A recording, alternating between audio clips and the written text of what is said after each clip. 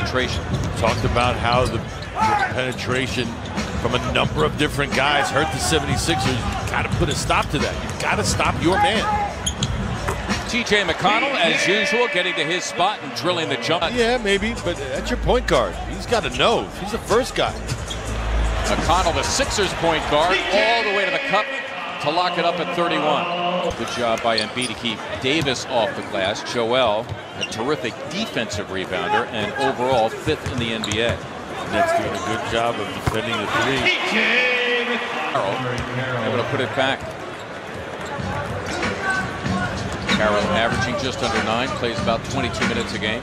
Block out weak side. Carroll's doing it first. TJ McConnell, the only bench scorer in this game for the Sixers so far, but he's got 8 apiece. Rondae Hollis-Jefferson, who appeared to be shaken up earlier, is back. The Sixers come up with a turnover. McConnell for Simmons. Wow, what a play!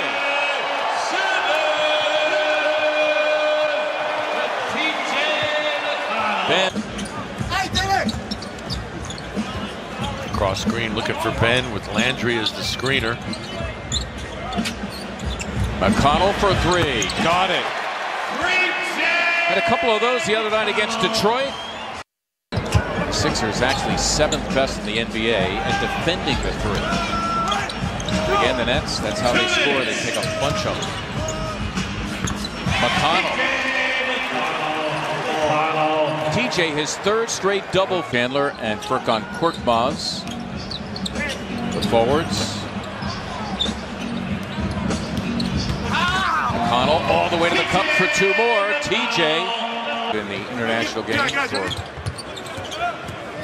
a number of years. McConnell again drills it. TJ's been terrific tonight. Well, interesting. Milton will take it. Korkmaz looking for the miss. McConnell, a sham at 3. Yes! He had his ACL that he blew out. It was him and Alec Burks was on that team. They had a nice little team in Boulder, Colorado. Alec Burks just traded by Utah to Cleveland. Larry Shamet, a very healthy 3. It's a 4-point game.